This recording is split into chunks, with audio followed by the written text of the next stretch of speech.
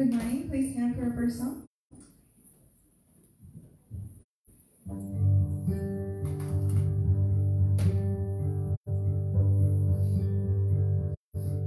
God sent his son. They called him Jesus. He came to love, heal and forgive. He lived and died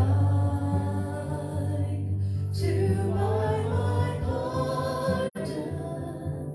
An empty grave is there to prove my Savior lives.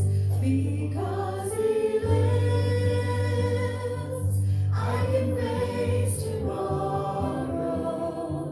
Because he lives, all fear is gone. Because I know he holds the future, and life is worth the living just because he lives. How sweet to hold a newborn baby and feel the pride and joy they give, but sweeter still, the calm assurance this child can face uncertain days because he lives. Because he lives, I can face tomorrow. Because he lives, all fear is gone. Because I know he holds the future, and life is worth the living just because he lives. And then one day I'll cross the river, I'll find life's final war with pain. And then as death gives way to victory, I'll see the lights of glory, and I'll know he lives.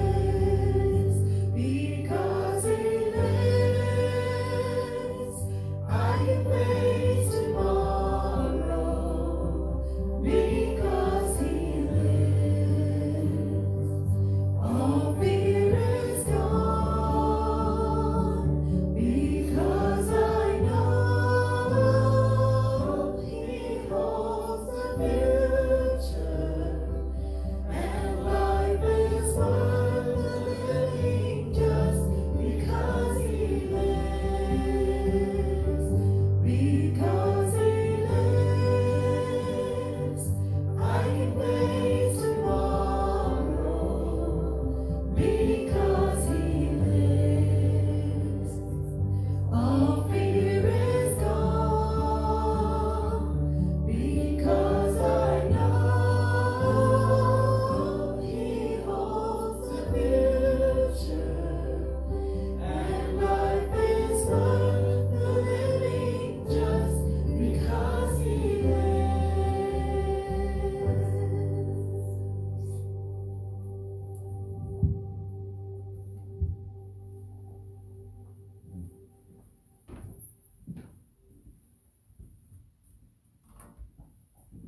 From a word of prayer. Father, we just thank you for this morning that you've given us as we come to praise our Savior who lives. And it is because he lives that we have the opportunity to come and open up our hearts to praise and worship him. And it's because he lives, we live. And that's what we come to worship. That for our sake he made him to be sin who knew no sin, so that in him we might become the righteousness of God. righteous, and who clothe themselves with the righteousness of Christ, not only live, but live throughout all eternity in your kingdom. Father, we're just thankful and grateful for that. We pray that if there's one here who doesn't know that, who doesn't have that kind of saving faith to know that even though one day they will die, they will be raised from the dead and called forth by your Son. We pray that their hearts are open to hear your word this morning. We ask these things in Jesus' name. Amen. Please be seated. Good to see everybody this morning. Just a couple quick things. We'll get right back to our worship service. Just a reminder, Sunday school at 9:30. We've got one for all ages. Adult Sunday school, youth Sunday school, children's Sunday school, all at 9:30 every Sunday.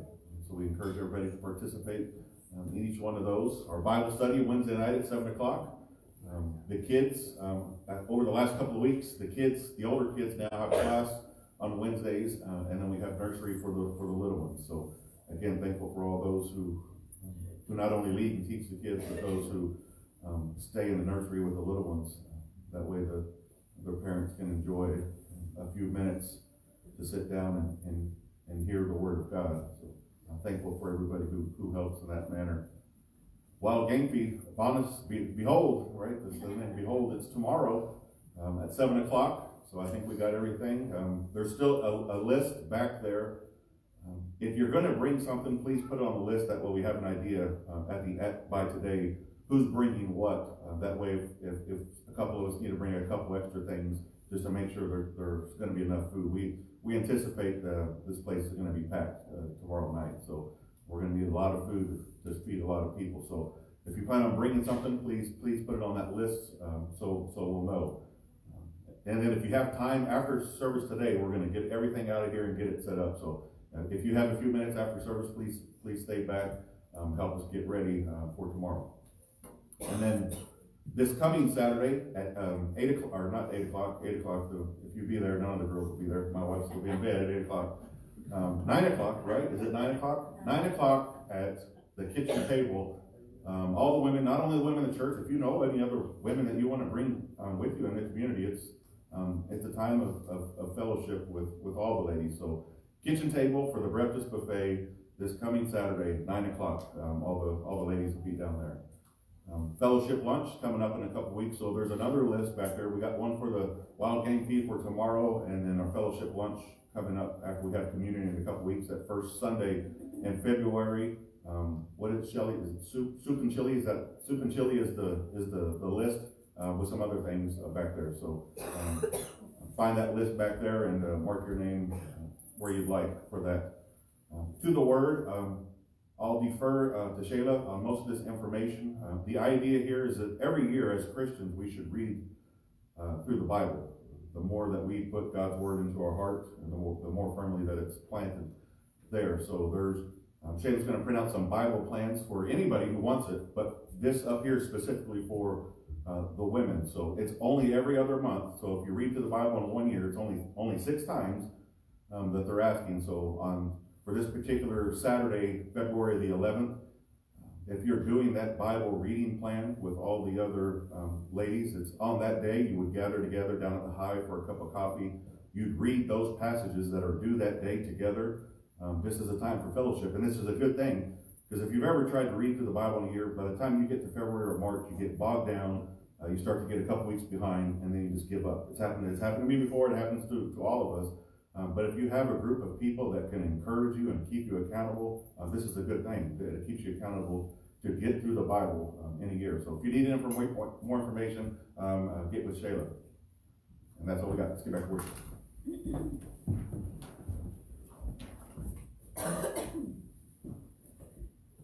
Page 282 in your handbooks.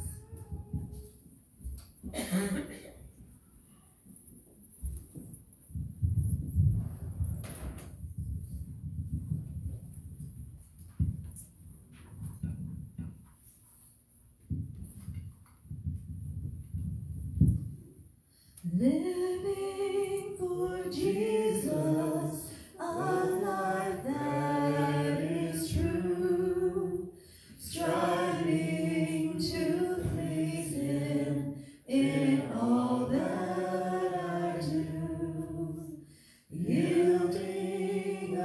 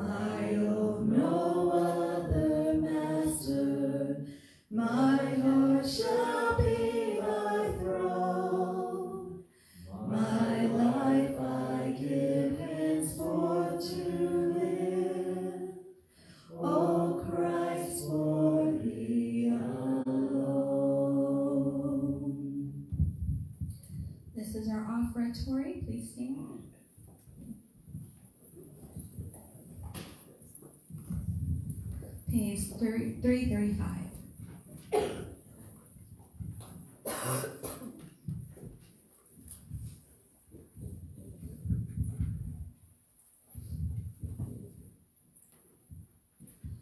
Standing on the promises of Christ my King, through eternal ages let his praises ring. Glory in the highest I will shout and sing, standing on the promises of God. Standing, standing, standing on the promises of God my Savior. Standing, standing, I'm standing on the promises of God. Standing on the promises that cannot fail, when the howling storms of doubt and fear assail. By the living word of God I shall prevail, standing on the promises of God. Standing, standing, standing on the promises of God my Savior. Standing, standing, I'm standing on the promises of God. Standing on the promises of Christ the Lord, bound to him eternally by love's strong cord, overcoming daily by the Spirit's sword, standing on the promises of God. Standing, standing, standing on the promises of God my Savior. Standing, standing, I'm standing on the promises of God. Standing on the promises I cannot fall, listening every moment to the Spirit's call, resting in my Savior as my all in all, standing on the promises of God. Standing, standing, standing on the promises of God my Savior. Standing, standing, I'm standing on the promises of God.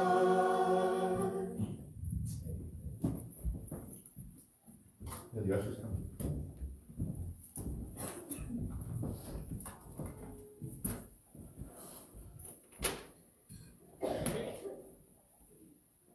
Mike, would you lead us in prayer? Father God, we just praise you, Lord, for this day, Lord, and for all that's coming up of your word. Pray to be a fast change, and Lord, that you just deliver the word that you want preached today through the power of the Holy Spirit. Ask your blessings upon this offering that bring glory to you. You use it for your glory. We praise you for all you do. In Jesus' name we pray. Amen. Amen.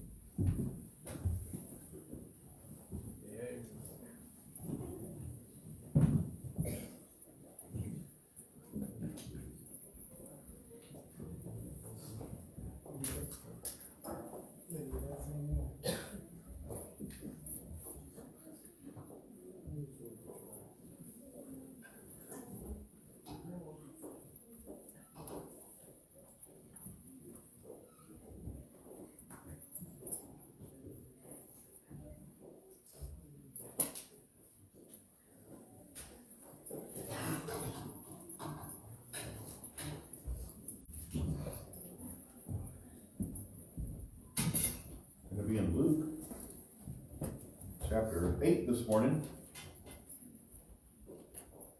We're going to look at a couple other things before we get there, so keep your hands at the ready.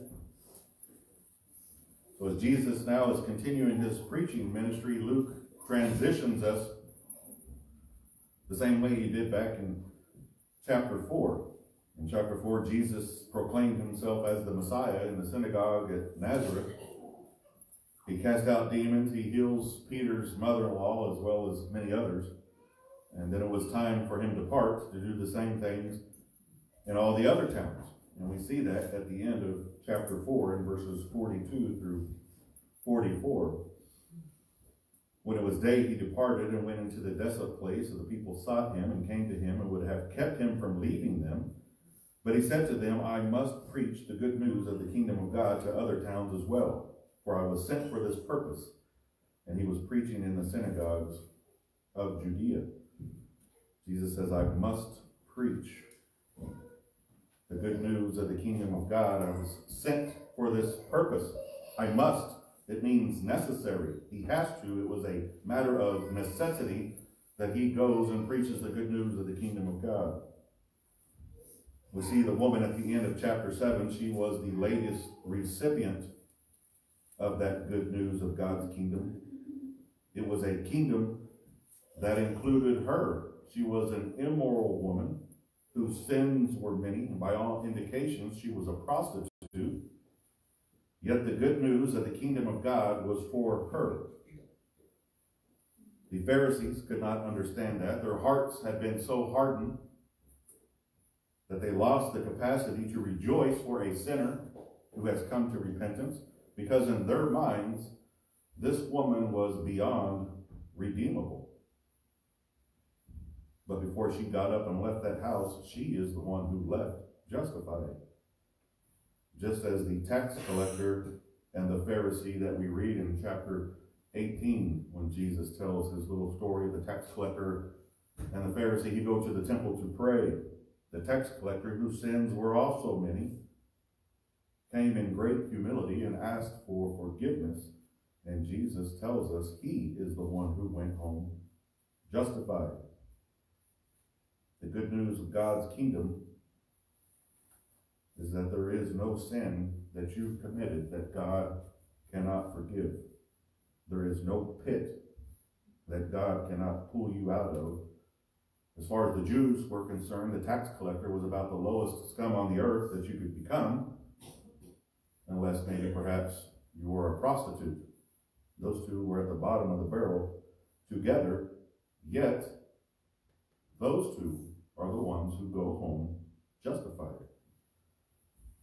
In 1 Corinthians chapter 6, we kind of get a picture of that as Paul writes to the church in Corinth.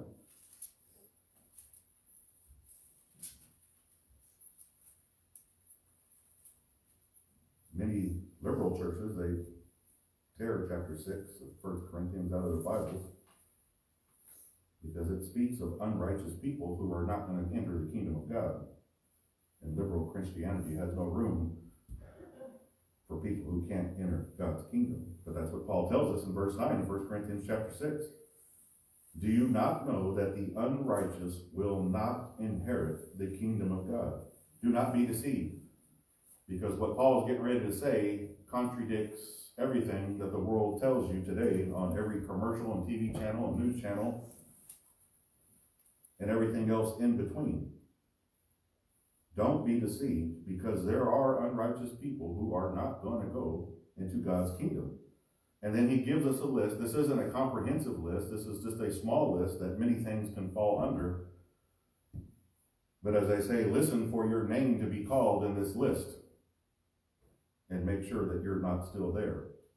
Neither the sexually immoral, well, we already had that in the prostitute at chapter 7. She was sexually immoral. She was unrighteous. She was not going to enter God's kingdom. Nor idolaters. That's right. Nobody has golden calves on their shelves at home, I'm sure. But idolatry is just anything that you put ahead of God. Nor adulterers. Again, there's the woman in chapter 7, and her sexual immorality as a prostitute. She would have committed adultery with many people. Nor men who practice homosexuality. Many people like to believe that that is not in the Bible. It's in God's word. It's in black and white. Homosexuality is a sin. It's always been a sin. It always will be a sin. Those who practice it are unrighteous, and they will not enter God's kingdom unless they repent. Nor thieves, nor the greedy. There's the tax collector in chapter 18. Greedy, drunkards, revilers, swindlers. Again, the tax collector. So both the tax collector and the woman in chapter 7 are both in this list. Paul says they will not inherit the kingdom of God, as were such some of you. As Paul writes to the church in Corinth, Many people, names were called out in that list. However, verse 11, were such some of you. All of those things must be past tense. It doesn't mean if you were ever one of those things, or if you are currently one of those things, that you will remain unrighteous, but you must repent, and those things must become past tense in your life. Because that's what happened with the woman in chapter 7. That's what happened to the tax collector that Jesus talks about in chapter 18. They repented of their sins and gave their lives to Christ. Because look what Paul says further in verse 11. You were that, but you have been washed. Christ has washed you clean. You have been sanctified. It means he has made you holy. You were justified in the name of the Lord Jesus Christ and by the Spirit of God. Justification means to be made righteous. So Paul says the unrighteous will not inherit the kingdom of God, and he gives a list of what unrighteousness looks like. But if you've been washed clean and been made holy and been made righteous by Christ, you will then enter the kingdom of God. The unrighteous will not enter, but if you have been justified by Christ, it means he has made you righteous. Therefore, you will enter the kingdom of God. And we saw that in chapter 7 that we covered last week. An immoral woman who was a prostitute who came and fell at the feet of Jesus. And there in chapter 7 of Luke, verse 50, he says, your faith has saved you.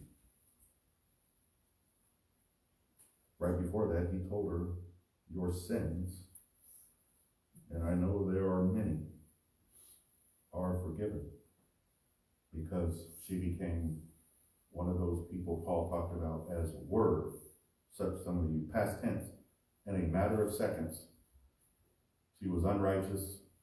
She repented. Christ made her righteous. The good news of the kingdom of God is for everyone. However, not everyone who hears it will respond to it. The prostitute did, the Pharisee didn't. And Jesus now demonstrates how that happens in the parable of the sower. In Luke chapter 8, we'll look at verses 1 through 15. Soon afterward, he went on through the cities and villages, proclaiming and bringing the good news of the kingdom of God, and the 12 were with him, and also some women who had been healed of evil spirits and infirmities, Mary called Magdalene, from whom 7 demons had gone out, Joanna, the wife of Chuza, Herod's household manager, and Susanna, and many others, who provided for them out of their own means. When a great crowd was gathering and people from the town came after him, he said in a parable, a sower went out to sow his seed. And as he sowed, some fell on the path and was trampled underfoot. The birds of the air devoured it, and some fell on the rock, and as it grew up, it withered away because it had no moisture. Some fell among the thorns, and the thorns grew up, and it choked it. Some fell into good soil, and it grew and yielded 100-fold. As he said these things, he called out, he who has ears to hear, let him hear. When his disciples asked him what this parable meant, he said, to you it's been given to know the secrets of the kingdom of God, but for others they're in parables, so that seeing they may not see, and hearing they may not understand. Now the parable is this: the seed is the word of God. The ones along the path who have heard, the devil comes and takes away the word from their hearts, so that they may not believe and be saved. The ones on the rock are those who, when they hear the word, receive it with joy, but they have no root. They believe for a while, and then the time of testing, they fall away. And as for those who fell among the thorns, they are those who hear, but as they go on their way, they are choked by the cares and riches and pleasures of life, and their fruit does not mature. As for that is on the good soil, they are those who hear. Hearing the word, they hold fast to it in an honest and good heart, and they bear fruit with patience. So in verses 1 through 3, he goes from village to village proclaiming the good news of the kingdom of God. Some of the women who have been healed by evil spirits, and then he gives us there in verses 2 and 3 the names of some of these women. So before Luke moves to the parable, he takes time to introduce us to some of the women who are followers of Jesus. So he just told us of this event that took place in chapter 7, which involved a woman, a very sinful woman, who was redeemed by Christ. So this is now a natural spot for Luke to introduce us to some of the other women in Jesus' company. First, it tells us that there were many women who were part of this larger group of Jesus' disciples, which was out of the ordinary. Jewish women were not allowed to learn the Torah in the synagogue. They were not allowed to follow the rabbis and to be taught anything. But we see that's not the case with Jesus. His attitude towards women was quite different from the attitude of the other rabbis of the day. He came to seek and to save the lost, and that means both men and women. The second thing we're told here is that these women who followed him were essential to his ministry, just like the women of the church today. They provided in their own means they provided some of the financial means that was necessary to support Jesus' ministry. And they were given the names of 3 of them. But we're told that there were many others: Mary Magdalene, Joanna, and Susanna. Mary Magdalene, we're told, was a woman whom Jesus cast out 7 demons. Unfortunately, history has connected her with the prostitute of chapter 7, even though there's 0 evidence of that whatsoever. Every movie has always portrayed her as a prostitute, which is incorrect. Scripture never calls her that. It only says that she was healed of 7 demons before she became a follower of Jesus. And why shouldn't these women's names be written down in God's Word? We know that God's Word is going to last forever. If we look over in Luke 23, and why shouldn't their names be written down for all eternity? Because we're told of their faithfulness. In chapter 23, they're at the crucifixion. In verse 49, so Jesus is now hanging on the cross, and it says all his acquaintances and the women who had followed him from Galilee stood at a distance watching these things. All the guys have bailed out already. We only know of John as the only disciple, at least of the 12, who stuck around for the crucifixion. Everybody else has gone hiding, because unless they become the 4th guy hanging next to Jesus. But the women didn't go anywhere. They stood there and watched their Lord be crucified. Down in verses 55 and 56. So after Jesus died on the cross, Joseph of Arimathea asked to have Jesus' body so that he might be buried in his tomb. Picking up in 55, the women who had come with him from Galilee followed and saw the tomb and how his body was laid, and they returned and prepared spices and ointments. So after the crucifixion, they never let Jesus' body out of their sight. They followed Joseph as he took Jesus' body, and they went to see where he was going to be laid. And then they went home and prepared spices. When the sun went down, that's when the Sabbath started. And the Sabbath didn't end until Saturday night when the sun went down. It was too dark, so the women had to wait till Sunday morning to go prepare the body. That's where we come in chapter 24 on the 3rd day. On the first day of the week at early dawn, they went to the tomb. Who's they? The women. That's who we're talking about. They took the spices they had prepared. They found the stone rolled away from the tomb. But when they went in, they did not find the body of the Lord Jesus. While they were perplexed about this, behold, 2 men stood by them in dazzling apparel. And as they were frightened, they bowed their faces to the ground. The men said to them, "Why do you seek the living among the dead? He is not here. He has risen. Remember, he told you while he was still in Galilee that the Son of Man must be delivered into the hands of sinful men, be crucified, and on the 3rd day rise." And they remembered his words, and returning from the tomb, they told all the things to the 11 and to the rest. Now it was Mary Magdalene and Joanna and Mary, the mother of James, and the other women with them who told these things to the apostles. Why shouldn't their names be written down? They never left Jesus aside at his crucifixion. They followed to see where his body was buried. They were the first ones there on Sunday morning to prepare his body. So it's no wonder that the Lord appeared to them first because of their faithfulness as his disciples. They were there for the crucifixion, they were there for the burial, and they were there for the resurrection. Soon afterwards then, in Luke 8, we're told Jesus went through the cities proclaiming the good news of the kingdom of God. And the ESV, it says proclaiming and bringing, which I don't care for that translation. It should be proclaiming and preaching. Those are the two words there. They're synonymous with one another. They both mean to preach. So to proclaim, that Greek word keruso, it means to announce, to tell, to preach, to persuade, to urge people to comply. When Jesus is preaching, he is urging them and persuading them to comply to what he's saying. And to preach, euangelizo. That's the verb of the noun, euangelion. This is where we get the English word evangelism. So evangelism, it means to preach the gospel. And that's what Jesus went to go do. The good news we have seen is that he preaches a message of repentance for the forgiveness of sins. A message of forgiveness. It's a message of salvation for anyone who believes. It's a message that brings peace. As we saw there at the end of chapter 7. We're saved by grace through faith.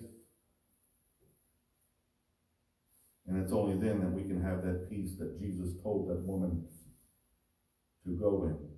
You cannot go in peace until you've been saved by grace. So even though this message of the kingdom of God is for everyone, it is preached to everyone who hears, we see that not everyone who hears it believes it.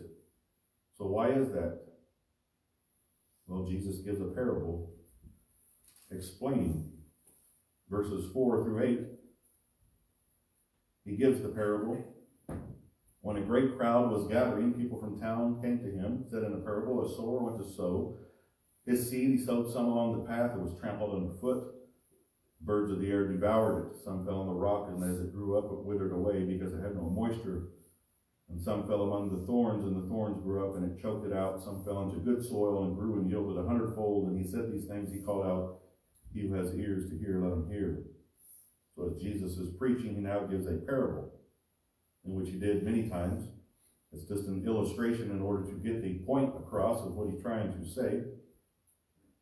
So as he's throwing some seed out, it says a man went to sow. So we think of a farmer going out to the field to plant a crop. He takes the seed with him.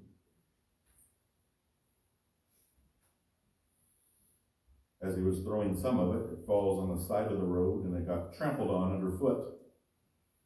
And the birds came and ate it. We see that for some, they only show contempt for God's word when they hear it. They don't want anything to do with it. As far as they're concerned, they just trample on it under their feet. Well, the writer of Hebrews gives a warning to people who do that in Hebrews chapter 10.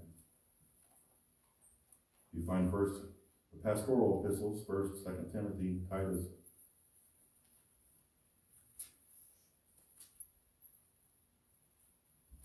And then Philemon. After that, you'll find Hebrews.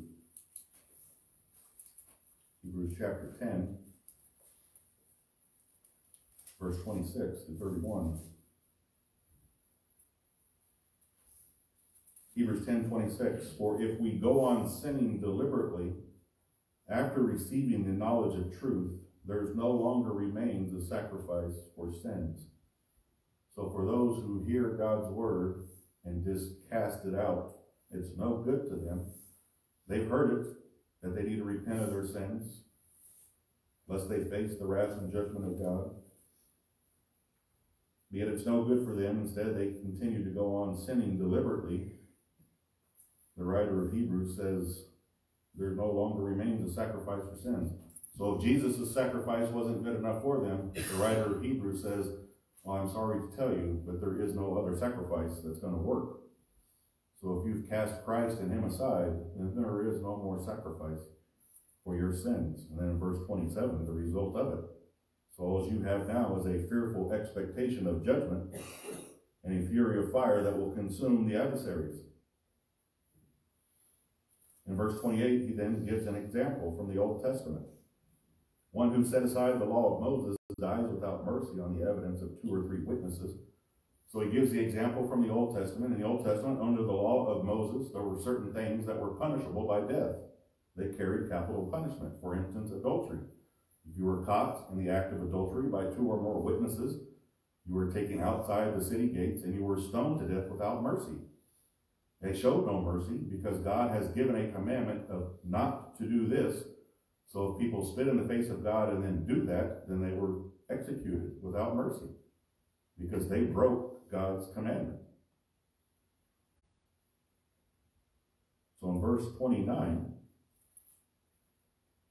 how much worse punishment now do you think will be deserved for the one who trampled underfoot the Son of God? So if in the law, if you were caught in adultery and you were killed without mercy, how much more punishment do you think you're going to deserve for trampling under your foot God's Son, who has profaned the blood of the covenant by which he has sanctified and outraged the Spirit of grace? Because when you disregard God's Son, you disregard his atonement. In verse 30, he quotes a couple of scriptures because he's saying, we know already in Scripture, God has said, vengeance is mine, says the Lord, and he will judge his people. So you can have that expectation. And then verse 31, it terrifies me, and I know that I'm saved. It is a fearful thing to fall into the hands of a living God.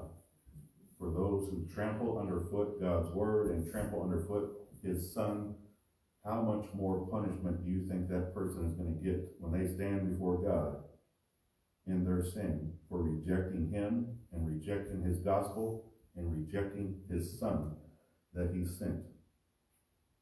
The warning is for those who hear God's word and then trample it on under their feet.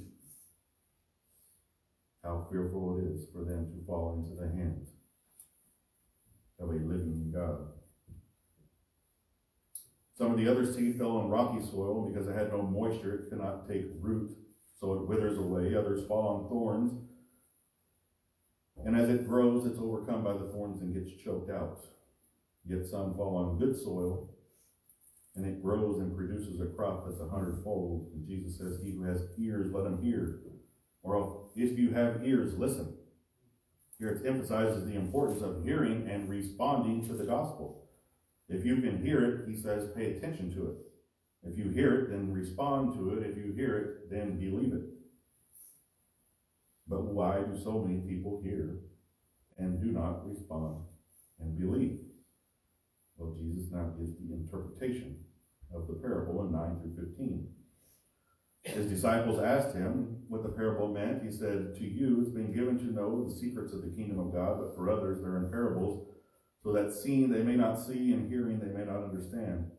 The parable is this: the seed is the word of God. The ones along the path are those who have heard, and then the devil comes and takes away the word from their hearts, so that they may not believe and be saved. The ones on the rock are those who hear the word, receive it with joy, but have no root. They believe for a while, and in time of testing they fall away. And as for those among the thorns, as those who hear, but as they go along their way, they're choked by the cares and riches and pleasures of life, and their fruit does not mature. As for that in the good soil, those who hear, hearing the word, they hold fast to it in an honest and good heart, and bear fruit with patience. So the disciples asked Jesus for an interpretation.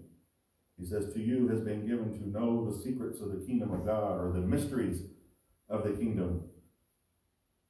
In our vernacular, when we hear the word mystery, we hear something it's unsolvable. We have to find all the facts and the clues, but that's not the original meaning of this word. It means something that was unknown, but it has now been made known.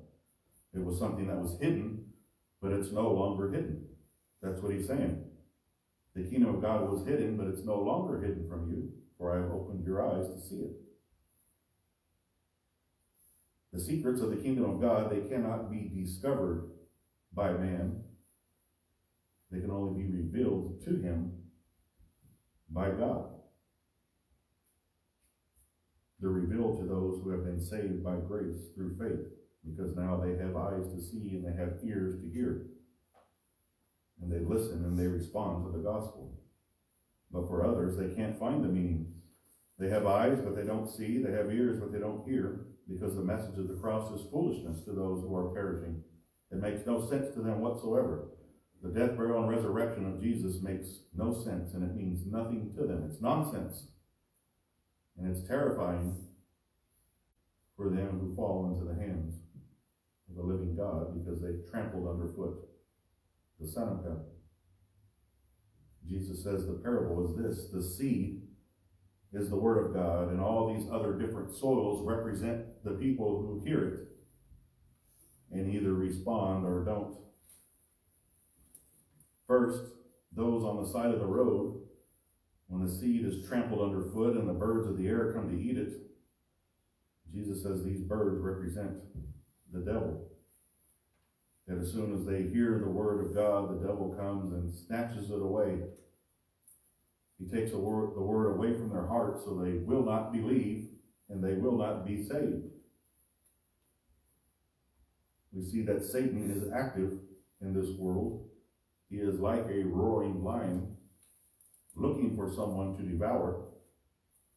Jesus came to seek and to save the lost. Satan has come to seek the lost from being saved. Both Jesus and Satan are seeking after the same people, but for different reasons. That's why he's called the Antichrist. He comes looking like Christ, but he came to do the exact opposite of what Christ came to do. Both Jesus and Satan are seeking after the lost. Jesus is seeking so he might save them. Satan is seeking them so they might not be saved. He wants to get in the way of that salvation, and he'll do anything in his power to take God's word away from you. He will do whatever it takes to keep you out of church. That's step number one. Sunday mornings are always the worst. Every other day of the week, it seems going normal. Sunday mornings are always the worst. You always wake up late, you toss and turn all night, you're tired, you always have a headache when you get up, your stomach's not feeling well. Husband bickering at his wife, the wife's bickering at the husband, kids are being knuckleheads.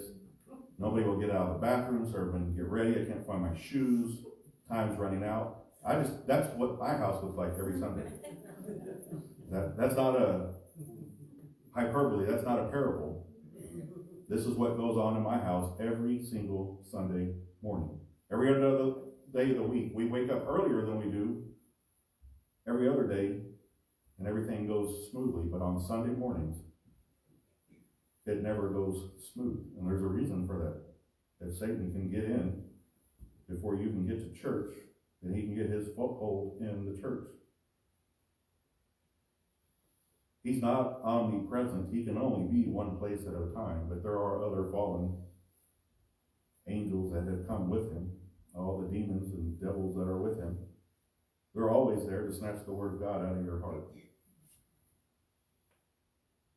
And if they can keep you from going to church, then they've won already. They just moved to the next house. Have you ever noticed that as all this chaos is going on Sunday morning, once you decide that forget it, we're just not even going to go, all the chaos seems to dissipate and everything goes back to normal. It's because they've won. They just move on to the next house. You've heard it said, they said Sunday morning church is always a Saturday night decision. If you're not already planning to go to church on Saturday night, that you're going to get your Bible ready, your clothes are set aside, you're going to go to sleep at a decent time so that you'll wake up ready. If you decide, are we going to church tomorrow? I don't know, we'll see how we feel tomorrow morning. That always gives another reason to make it easier not to go. I'm speaking from experience. I've not always been a pastor. I used to be the one in the pews. Many a morning, we'll decide tomorrow morning whether or not going to go to church. And when you wait till Sunday morning to decide whether you're not going to go, more often than not, it's just easier just to not go. Paul tells us in Romans 10:17 that faith comes by hearing, and hearing the word of Christ. So if faith comes by hearing and hearing the word of Christ, then number one in Satan's playbook is just to keep you from going and hearing the word of Christ. Because if you don't hear it, then you can't come to faith. And if you don't have faith, you can't be saved. Checkmate. He just moves on to the next place. Those are those who hear the word and trample it under their feet. And they give it to Satan to steal away from them. The second, those on rocky soil, they hear the word, they receive it, and they believe it. And they do it with joy. They hear the gospel, it sounds good. They've been searching and looking for something, and they finally found it. It sounds believable. And they receive it with joy. They believe, for a little while, but then they fall away. This is not speaking of salvation. Many use this verse of saying this is how people lose their salvation. It's not speaking of salvation. Believing and being saved are two different things. Satan believes the Bible. James tells us that. He was there in the beginning. He was in heaven. He's the one who took Jesus out in the desert for 40 days to tempt him. Satan believes what the Bible says. He just doesn't submit himself to it. It's intellectual belief. So these people, they believe it for a while, but they go away. It does not take root. It's not firmly planted. They don't take the time necessary to develop. So after they leave, after a time of testing, they fall away. In Mark chapter 4, when Mark gives his version of the parable of the sower, for those who fall on the rocky soil, he says, when persecution and tribulation arise on the account of the word, immediately they fall away. Jesus says immediately. When they come into temptation or persecution, that's Mark 4. Testing and temptation lead them away. At the first moment of persecution, they bail off. They take off quick. And in this day and age, that won't take long at all. Because if you left here this morning and you wouldn't told all your friends and family and you wouldn't announce to the world that you just came home from church and you heard the good news of Jesus Christ and you have believed it, you have received it with great joy, they'll eat you alive in a matter of minutes. So you're telling me you receive hatred and bigotry with great joy because that's what people think of Christianity. You've now become one of those intolerant religious types, have you? All of a sudden, you're the expert to tell people on how they can and can't live their lives. So this God of love of yours, who can tell others who they can and can't love, this is what you've received with great joy. Once that persecution begins, those people immediately fall away. They say, forget this stuff. I'll just go back to where I was before, where I was comfortable. Nobody bothered me. Everybody liked me. So they fall away. The third seed fell among the thorns. They hear the word, but the cares of this world and the riches and pleasures consume them. Therefore, it does not mature and bear fruit. They hear it, but they just cannot overcome the cares of the world. They're too consumed. They do not persevere to the end. When they begin to weigh things like biblical purity, holiness, sanctification, living a life that looks like Christ each and every day, when they hear words like sacrifice, discipline, overcoming, and persevering, and then they weigh that against things like eat, drink, and be merry, go live your best life now, get as much pleasure and satisfaction as you can while you can, well, the latter sounds a lot better than the former. In a life of purity and sanctification, it sounds good, but the other sounds a lot better. And they get caught up in the riches and cares of the world. For if we go on sinning after receiving the knowledge of truth, there no longer remains a sacrifice for our sins. Hebrews tells us. A terrifying thought. It's terrifying to fall into the hands of a living God. And that's why the latter doesn't sound better to those who have been saved by faith. The fourth falls on good soil. They hear the word and they hold on to it. They grasp a hold of it and they're not going to let it go. They persevere to the end and they bear much fruit, 100 times over. Jesus says. It's great that many people hear the word of God, but it's what a person does with that word that matters. So now that you have it, what are you going to do with it?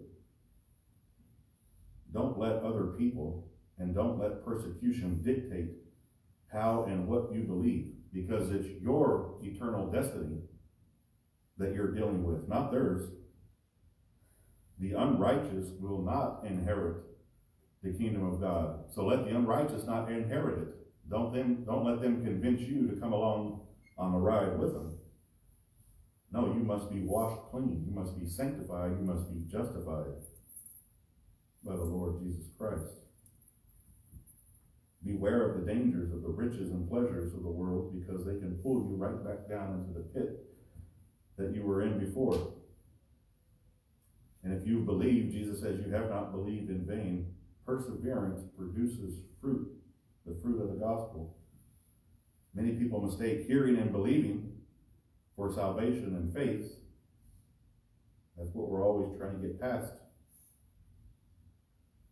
They're not one and the same. Remember, Satan hears and believes, but he does not have faith, and he is not saved.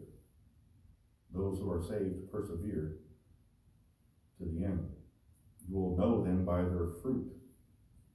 A true believer will produce fruit. They will endure. They will hold on to the word of God, and they will not let anyone wrestle it away from them.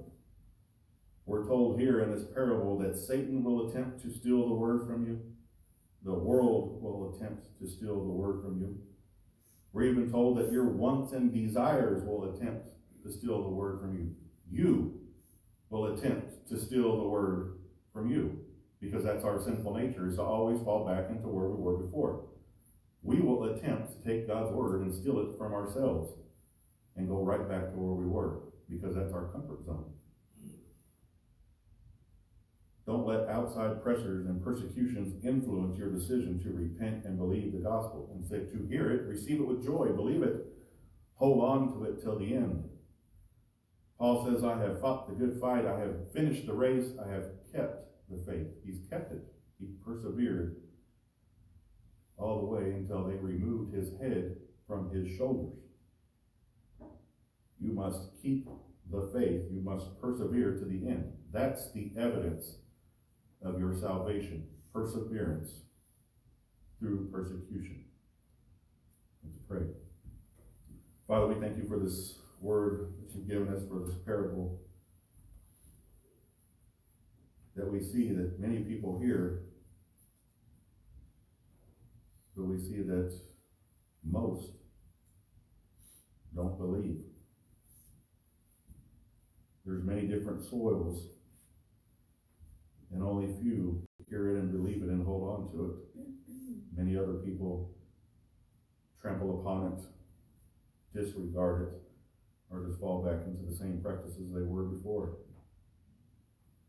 We pray for each one of us here to hold fast to your word, to persevere to the end, to overcome a world who continually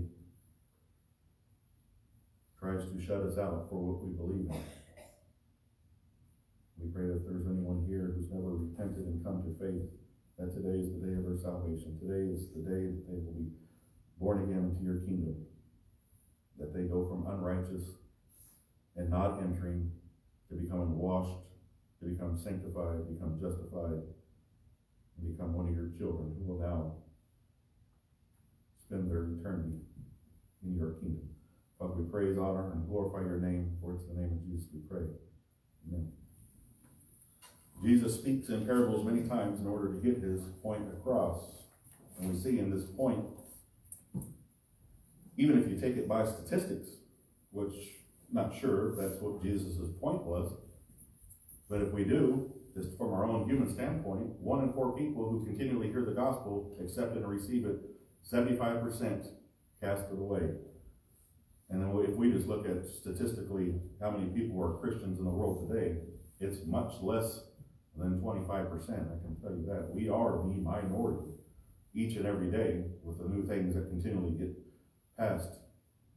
Liberalism has overcome not only the world, it's overcoming many of our churches who continually cave in in order to not upset anyone else. But we're told here to persevere to the end, whatever that looks like.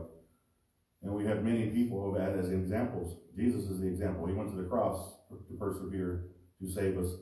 Paul executed, all the disciples executed, many of the early Christians in the late first century all went to their deaths because they would not renounce their faith in Christ. They persevered to the end. So we pray that God continues to give us that same perseverance to live in a world who wants to close our doors because we say the things that we say, what the Bible says, against human sexuality and many other things that are so acceptable in our communities and in our societies today. If you have any questions about salvation, baptism, anything else, I'd love to meet with you after church. Remember, right after we're going to get everything prepared for tomorrow night. We'll see everybody then tomorrow night at 7 o'clock as we enjoy that feast. Wednesday at Bible study. And then again next week for Sunday school and worship. So everybody please stand. We're going to worship this song one last time.